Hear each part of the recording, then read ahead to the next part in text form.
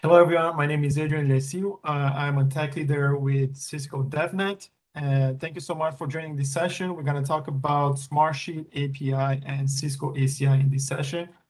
And I'm going to show you briefly how to use Smartsheets to actually manage your Cisco ACI infrastructure. But first, a couple of words about myself. So like I said, I'm a tech leader with Cisco. I've been with Cisco now for almost 7 years. Have a breadth of experience, international experience, more than 15 years. And within DevNet, I'm part of the DevNet innovations team, in which I'm helping customers, partners to innovate and to bring our APIs to them and to build custom solutions on top of our APIs. So in this session, the agenda of the session is, first of all, we're going to go and have a look at the Smartsheet API. We're going to see a couple of slides on that. After that, we're going to move and have a brief look at Cisco ACI REST API. And then third bullet point here would be to bring both of these together and show you the solution we've built on top of Smartsheet and Cisco ACI and how you can use your Smartsheet account to actually start managing your ACI infrastructure, and also advantages and why would you would do that.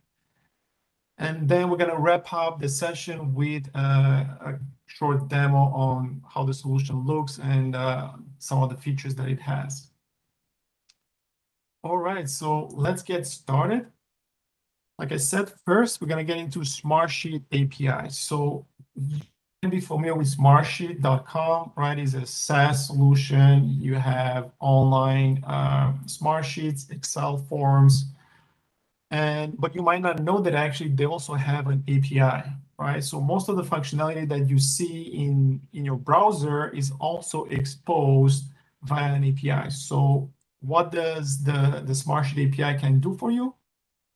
Like I said, you can do basic functions like importing and exporting data to other systems. So you can export your Smartsheets or import them in other systems. You can automate processing of data without user interaction. You can have also alerts triggered on schedule or as webhooks.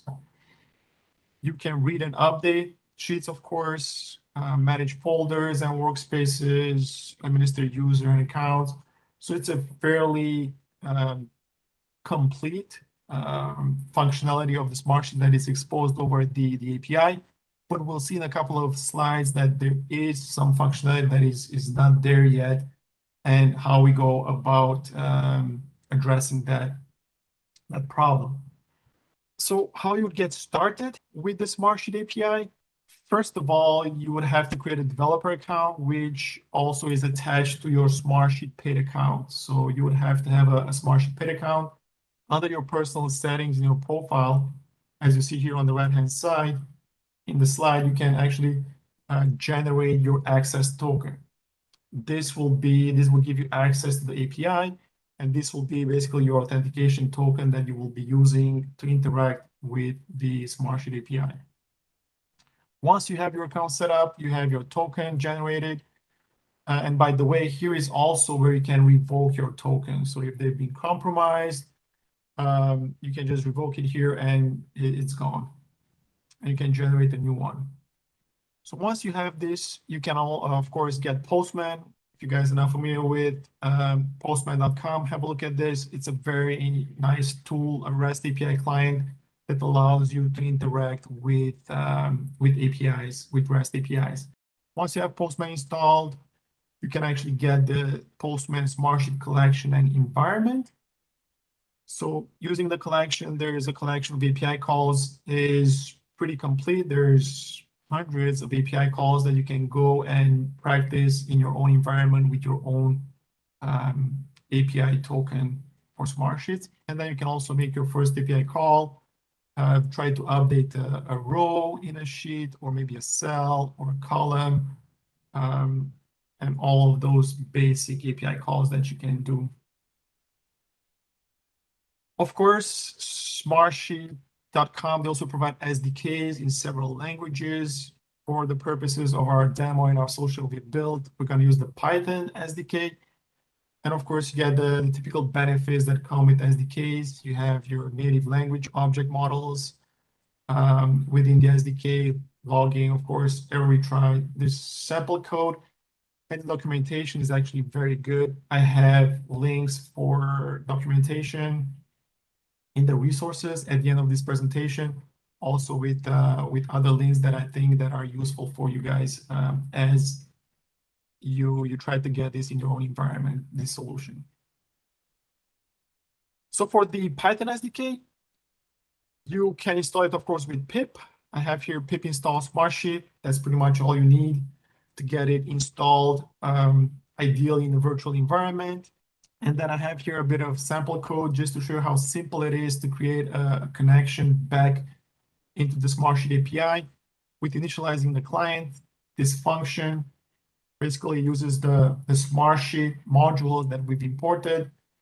And with the dot notation, I'm accessing the Smartsheet object and I'm passing in that API access token that you generated in your profile.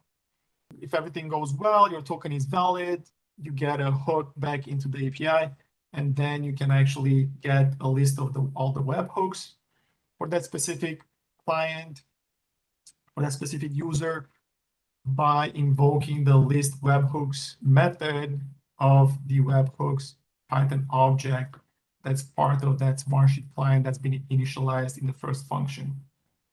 So fairly straightforward. You see a couple of lines of code and you're connected to the SDK. You can get a list of all the webhooks for that specific user. Like I was saying, the API is fairly complete, but there are some features that are not there. For example, the sample code here is showing you how to actually do an API call without using the SDK. In this case, we're updating the color of a background cell. So the cell and this column ID, we're changing the color to red because there were some failures while our script was running. Right? So in this case, you would have to go and do an actual code call, API call, and use the request library to perform that action and to change the background color of that cell in the sheet. Right? So SDK is almost complete, but there are some features that you would have to go directly and use the API. So that was it for a quick introduction to the Smartsheet API. Next, we're going to have a look at Cisco ACI REST API. So the ACI object model, as you might know, everything in ACI is an object, right? So we see on the right-hand side here in the PowerPoint slide, we have tenants and all the objects that come underneath them, application profile, bridge domains, and then for bridge domains, objects that are subnets, endpoint groups, customer endpoints, IPs. So all these objects are organized in a parent and child relationship, as you can see here. So the tenant object is the parent of the application profile, bridge domain. And all these objects are assembled to create the management information tree, or the MIT, as we call it. And everything starts and builds from the top of the tree, which is the root object, or also known as the uni object. So once you know how the objects are organized, they're also exposed over a REST API interface, right? So ACI was designed as API first, and everything is built on top of this REST API. And what I mean by that is that the APIC GUI, so the web interface that you access to get access to the APIC, is built on top of this REST API. The Cobra SDK, PyACI, ACI Toolkit, we'll have a look at a slide on how to actually use ACI Toolkit. All the plugins, the ACI Kubernetes integrations, everything is built on this REST API. And also our solution is also going to be using this REST API to perform changes in our ACI fabric as they've been selected in the Smartsheet.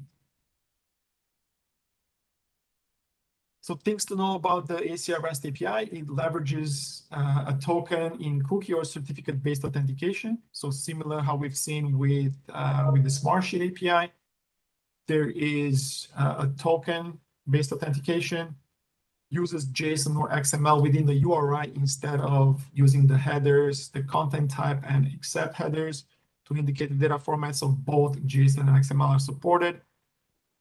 And the API will target specific class type or managed objects. So each API endpoint would basically point to a managed object, one of the objects that we've seen in the previous slide. And the REST API guide is available on Cisco.com. I also have a link to the API guide in the resources of this presentation, so for you to reference later. Getting started with ACI, you can take advantage of the DevNet sandbox.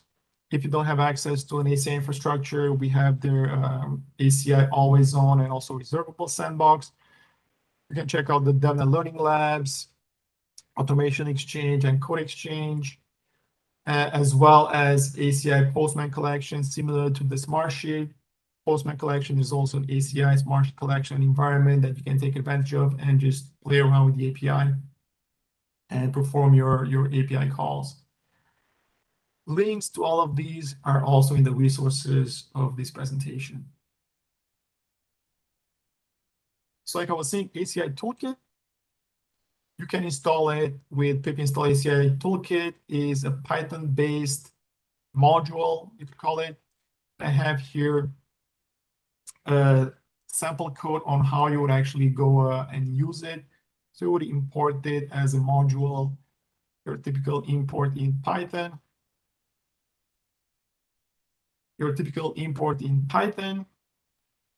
And to establish a session, you just use the dot notation to access the session object of the ACI module. And you would pass in the host name, username, and password. So this would be your API controller information. And then you get a connection. And then to get a list of all the tenants in that specific session, you see here the notation aci.tenant.get for that specific session. Pass it as a parameter, will return a list of all the tenants in that APIC instance that you established the session with. So fairly straightforward. It abstracts, right, all the connectivity requirements, all the headers, the token, all of that. It's handled through the session object for you automatically, so you don't need to worry about that. Just establish a session, simply using the session object, and then perform all the configuration changes that you need to perform programmatically. So there was a very brief introduction to Cisco ACI and the REST API that it exposes. So now let's have a quick look at the ACI management using the Smartsheets. So I have here a brief architecture of the solution. And by the way, you can find the solution in the DevNet Automation Exchange. You can find it in the resources in the link. Just go to DevNet Automation Exchange, look for ACI Day 2 configuration with Smartsheets. You can have a full description of the solution also in there. So like I was saying, the architecture, the user will interact with the Smartsheet that acts like a front end for our application. So the user would perform the configuration changes from dropdowns. It would select the tenant, breach domain, whatever objects that need to be selected. And then once the user saves that Smartsheet and saves the changes, that triggers a webhook, a Smartsheet webhook to be triggered. That's being intercepted by Python script. The Python script takes all that data from the webhook, builds an Ansible playbook and an Ansible variable file based on the information that it received from that webhook. and then triggers an Ansible run to actually perform those changes back into your APIC controller and the ACI fabric. Really straightforward.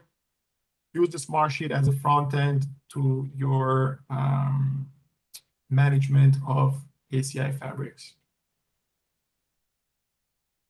What are some of the advantages of this, right? Why would you use this instead of just using your typical APIC GUI, web GUI that folks are familiar with?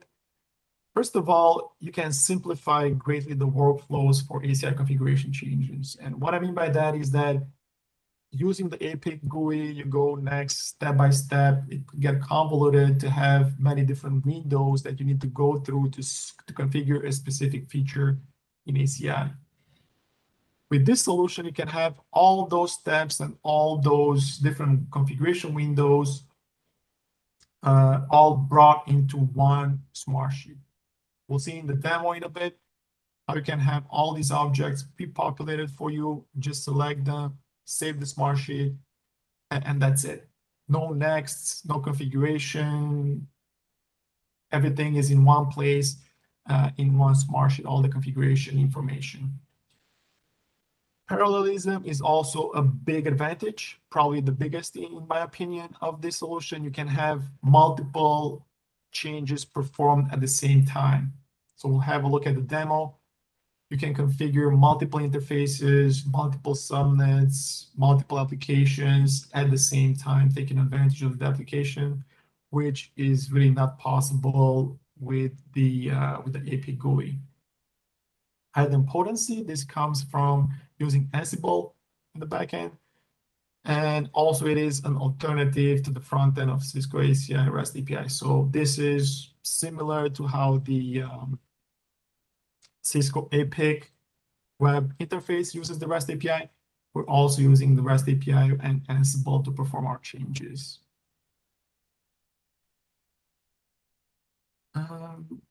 So this is how the application looks. This is the front end developed in JavaScript.